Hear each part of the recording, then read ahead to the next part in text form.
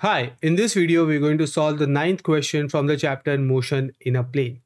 Now हमें question में दिया गया है कि हमारे पास एक कार है and it is moving with a constant velocity and इस वेलोसिटी की वैल्यू हमें दी गई है and let us represent for time being this velocity as v and question में हमें ये भी बताया गया है कि this car experiences an acceleration but हमें इस एक्सेलरेशन का नेचर पता नहीं है. Now this acceleration can be in the direction of motion, it can resist motion और it can be something else.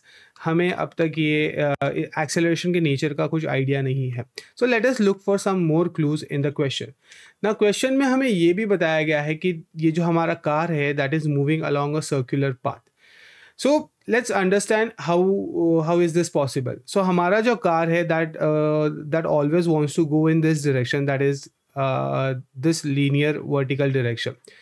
So the only reason it is being able to travel in a circular path if there exists an acceleration that is always redirecting this car towards the center of the circle. So अगर हमारा acceleration एक ऐसे nature का होगा जो हमेशा इस car को सर्कल की तरफ रीडायरेक्ट करेगा, only then my car is able to move in this circle. And हमें पता है कि what this acceleration is called. This acceleration is called as a centripetal acceleration, and if that is the case then my velocity also or my speed becomes tangential speed, and then we can comfortably say कि अच्छा this is the example of a uniform circular motion. And हमें UCM के सारे formulas पता है तो हम ये बड़े ही आसानी से अब सॉल्व कर सकते हैं. So let us start our solving process. सो सबसे पहले I am going to right all the given data that's been given to us. सो सबसे पहले जो स्टेटमेंट 1 में हमें दिया गया है that is the speed with which our car is traveling, and that speed is said to be 50 meters per second.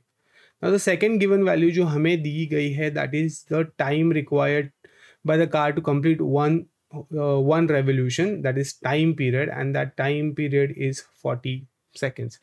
And इसके अलावा और कुछ given नहीं है. So let's quickly go to our to find section, and we only have to find one value in this particular example, and that is the acceleration.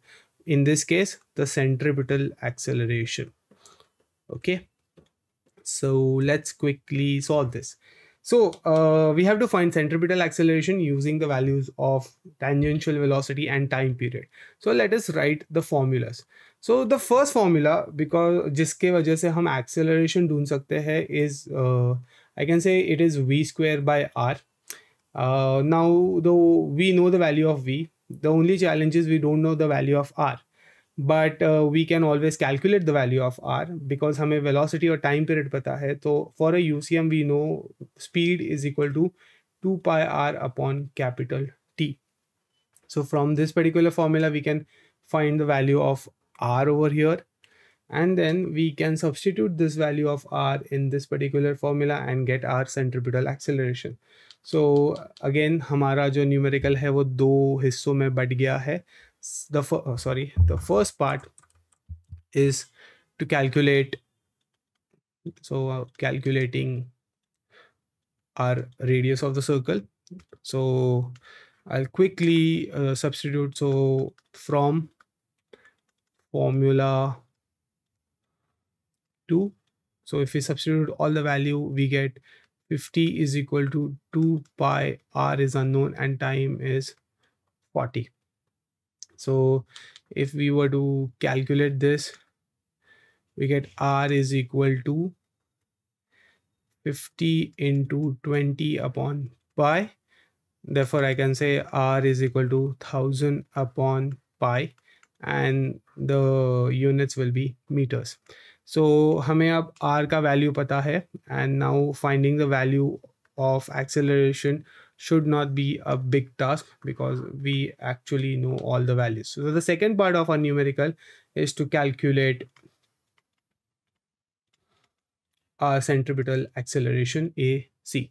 So we know that A is equal to v square upon r as per formula 1. So we'll quickly substitute all the values. So A is equal to 50 square divided by 1000, which is divided by pi. So pi is in the denominator of denominator, so it will go into the numerator. So we'll have 2500, which is the square of 50, into pi divided by 1000, which comes out to be 5 by 2 pi.